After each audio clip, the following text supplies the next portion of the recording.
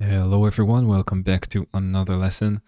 And this lesson basically begins section 4, which is working with reference data. And in QRadar, reference data is basically a collection of elements that we can define statically or dynamically that we can work with. So for example, it can be a collection of IP addresses, a collection of usernames, and so on and so on. And in the next video, we're going to see how we can combine those types of elements and our detections, which is very, very good for our use cases. So we have two ways we can work with reference data. And the first way is to go to the admin tab and click on reference set management right here.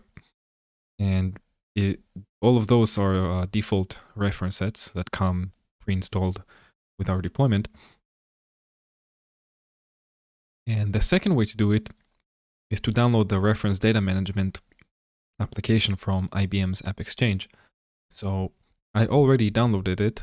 And if you guys remember from our previous videos, you can go ahead, click on Extensions Management, browse for our application file, and add it to our deployment. So let's go ahead and install that, and we're going to see what is the difference between using the external app and between using the built-in reference data management. It's quite similar, but the user interface is different. So let's give it a moment to install here. And I want to mention that many use cases you will probably be building will have some sort of capability or functionality to work with reference sets. And it's a very important capability of QRadar and necessarily any other SIM systems. Let's go ahead and take a quick look on how that works. So let me refresh the page here. And we can see a new tab has been created, data management. And at the left side, we can see all of the types of different reference data that we have available. So the most common one would be the reference set, which is just a collection of elements, right? Can be IP addresses, and can be usernames, anything that you want to collect. A reference map and a reference table are used less than reference set. So I will not go into too much detail about those. But a reference table, for example, it's quite different. It works in key value pairs, right? So you have the key, which can be a certain element. So let's say, for example, a key could be your server, for example. And under the server, you have different kind of elements about it. So you can have IP, or you can have host name. You can have allowed user lists to access the server. You can have blocked user lists. So any combination of keys, of a single key in the multiple values, right? So if you go ahead and go back to reference set, I'll go ahead and create a new one. And I'm going to name it allowed usernames. And under element type, I'm going to select ALN IC, which means alphanumeric ignore case. So our data is going to be alphanumeric because it's comprised of characters, and I don't care about case sensitivity. If I would have cared about case sensitivity, I would have chosen ALN, which is just alphanumeric. And as you can see, we can specify numbers, can specify IPs, ports, and dates. So I'll choose alnic. And timeout type, it's an optional parameter. It's basically the value based on which new data expires from the set.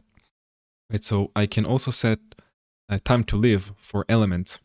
So if I, for example, choose 2 hours, as time to live, each element will be present in my reference data collection for only 2 hours, and then it will be deleted. So I'm not going to use that right now. And let's go ahead and create our reference set. And as we can see, it's currently empty. And right here, you see the dependents, which will populate depends on which rules or detections are using that reference data. So if I have 10 different detections that are using this reference set, I'm going to see those 10 rules being populated right here. So we can add elements to a reference data in a few ways. It can be from the API, Curator API, which we will see in the end of the course. We can do a single entry, a bulk entry, import from a CSV file, and then we can also export the data. So let me go ahead and do a bulk add here. So I'm going to do user1, comma, new line, user2, comma, new line, and my username from my Windows logs. And you can see we have a separator here, right? So this character basically identifies which character will be used for a new line. So I can use, for example, a pipe, and I can replace those with pipes. Right, so let me go ahead and do that. And for the last element, you do not need to add a separator, okay? And if you click on save, you can see that all of our data has been added in one go. So that's one of the ways, probably the most common way, other than CSV import, to add elements to a reference data.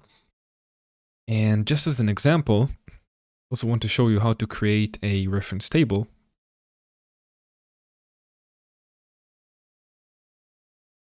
Let me go ahead and call that servers. I'm not going to set a time to live. And the outer key label is going to be simple server name. It's going to be elnick as well.